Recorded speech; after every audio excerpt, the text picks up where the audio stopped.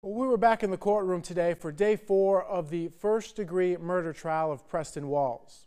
Earlier this morning, the assistant medical examiner testified as to the extent of the deadly gunshot wounds suffered by Rashad Carr and Gianni Dameron, allegedly from a gun fired by Walls.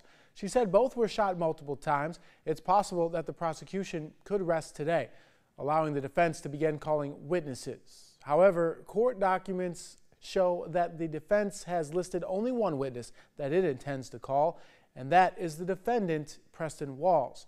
Look for more on today's testimony later today on the WHO 13 News at 4 and 5.